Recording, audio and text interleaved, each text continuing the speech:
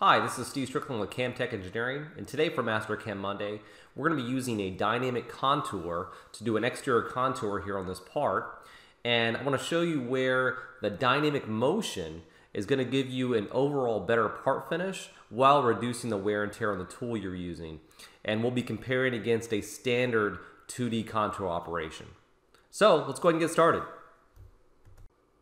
We're going to first look at the standard contour. Before I do so, I want to point out the overall exterior shape of this part and show that if it wasn't for this region here, the standard contour would work just fine, but it's in this area, and as we illustrate with a back plot, as the tool enters this particular area, it's going to over-engage the material, and that's going to produce more heat, more wear and tear, and overall a part finish we're not going to be happy with.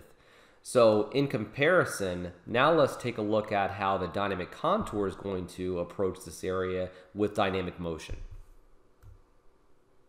As we now take a look at the dynamic contour, we're going to see at first glance this tool path looks very, very similar to the standard contour we were just looking at. Definitely not seeing any kind of dynamic motion in the corners, but I want to jump into the parameters page and show you why that's not occurring. So in the parameters page, underneath cut parameters, there's a contour wall page that only exists in dynamic contour and does not exist in the standard contour. And what this is going to allow us to do is provide some information that we knew from a previous roughing operation. For example, let's say the radius of the tool we used in the previous roughing operation was 1 inch.